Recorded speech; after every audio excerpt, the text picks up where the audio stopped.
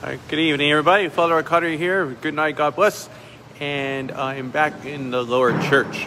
So you might recall a number of weeks ago that I was down here and I showed you it was the Romanian chapel, but I also have plans to build the bigger adoration chapel. So now that construction is about to happen again, we're going to begin the process of our new adoration chapel. So if you look with me over here, you'll remember that there are petitions here.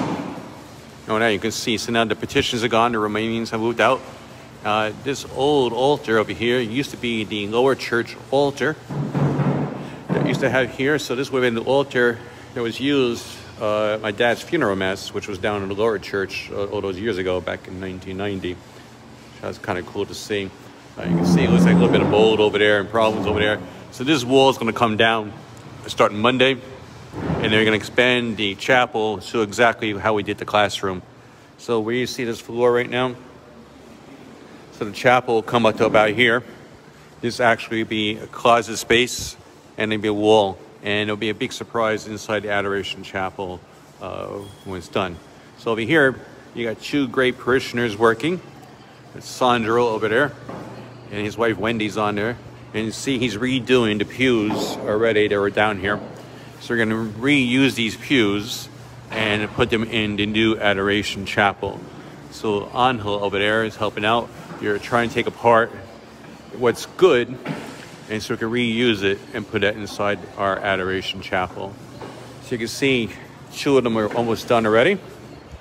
So they sanded them now and they created a smaller pew so we'll be able to put inside our Adoration Chapel. And so what I got to do on these two now is stain them and put the kneelers back on.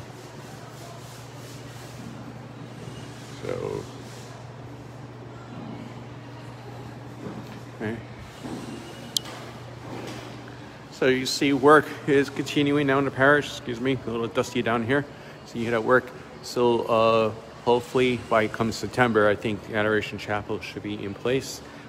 And then be a bigger space. So why do I want a bigger Adoration Chapel? Well, one, the one we have now is kind of small, and sometimes there's not enough room for everybody that comes down here. Sometimes we have adoration in church, but it's nice to have the Adoration Chapel because sometimes we have funerals, other celebrations, weddings, and so forth. And you can't always have the adoration going on. And also, I want a bigger chapel because then we could bring CCD classes over, so you can do prayer with each class. The youth group can use it as a more warm space, smaller space to have adoration, to pray, and so forth. So, and then we do all-night adoration in the beginning of the month, usually the first Thursday to first Saturday. It's continuous 24 hours. So it'll be a bigger space, a warmer space for the people coming for adoration. Because sometimes we do get quite a few people in there and it's kind of tight. Some people are outside the door. So I'm really looking forward to putting this new Adoration Chapel in, and I'll continue our project to make the lower church more user-friendly, a little cleaner and a little warmer.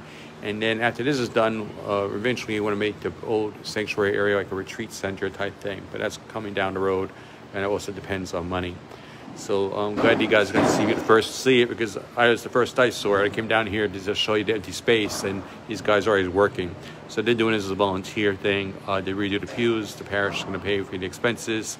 So I'm really grateful to Angel and Sandro for going and working on those pews. So I wish everyone a good night and God bless. In the name of the Father and the Son and the Holy Spirit. Amen. Peace be with you.